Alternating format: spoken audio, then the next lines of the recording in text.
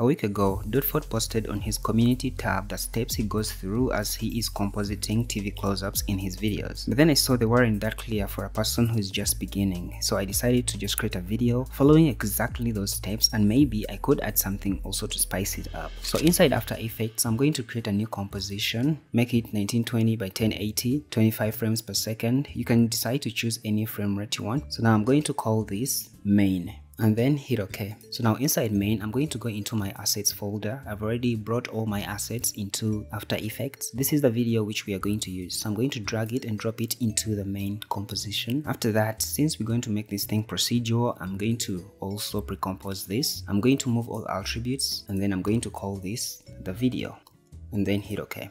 Now I'm going to apply all the effects onto this pre-composition. So I'm going to come here and then type camera lens blur. And then I'm going to drag this and then drop it here.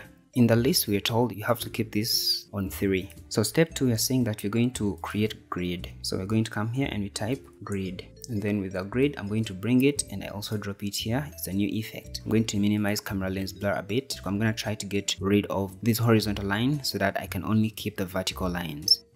Yeah, I think that is okay. But now you can't see the video in the background because blend mode is still none. Borders, I'm going to put them to 3, and then I'm going to come here on blend mode and then I'm gonna keep it to overlay to get this texture. But still you can go further and try to fix it based on how your footage looks like. But this is a bit detailed. You know what? I feel like reduce the opacity, let's say up to, should we say 50? Yeah, I guess I like 50. So you're going to come here and look for CC lens and then bring it right down here. And then let's say I'm going to make size around 500. I'm trying to create this look whereby it is a bit distorted, okay? But then I want the distortion to be upwards. So what I'm gonna do, I'm going to make this like -200, but now it has moved backwards, so we need to fill up all this gap. Alright, so I'm going to open up a new layer and then I'm going to call this the adjustment layer. Let's say this is going to be renamed as scale up. So for the scale up, I'm going to apply this effect transformation. This is not on the list, but then for a person who has been using After Effects, you know how to fix some problems. So when I bring this, I'm going to increase it until it covers up the entire black boundaries. 108, that's better. So for the vignette, I'm going to come here and then CC vignette, and then I'm going to drag it and drop it right on the video. So for the vignette, what we're going to say, I'm going to say, let me just bring it up to like 200. And now step 3, add Lumetric color. So this is going to be like a way to increase contrast a bunch. I'm going to come here on basic correction, and here in the list we were told that lots of contrast, so that's for the contrast. The next step is applying a chromatic aberration. Well, he talked about having a plugin. It is a free plugin. It is called Quick Chromatic Aberration version 3.0. So I'm going to get it. I just say quick and then I'll bring it and I'll drop it right here.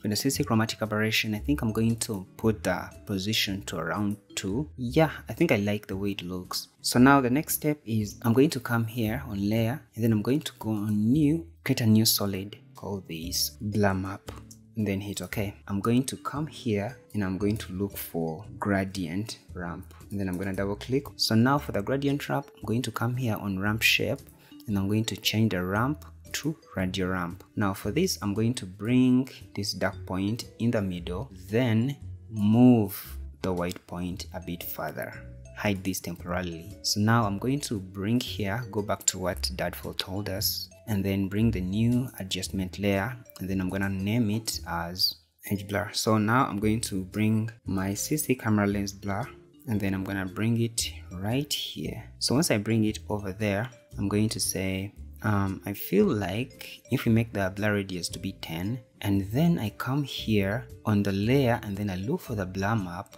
and then for this I'm going to set it initially on source, but then I'm going to try to change it to effects and masks, and then it's going to be applied. This is the before and that's the after. It is subtle, but then it creates a big difference. And now the 6th point, which is the reflections, come back here in my projects. So I'm going to get the reflections and I'm going to put it right here at the top.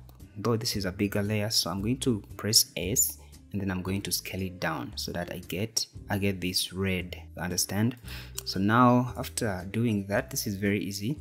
What I'm gonna do It's very easy. I'm going to just change the blend mode to screen. Now we have that effect.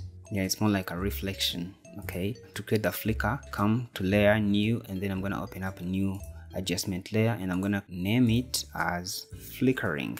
So for this, I'm going to come here on my effects and presets, and then I'm going to type curves.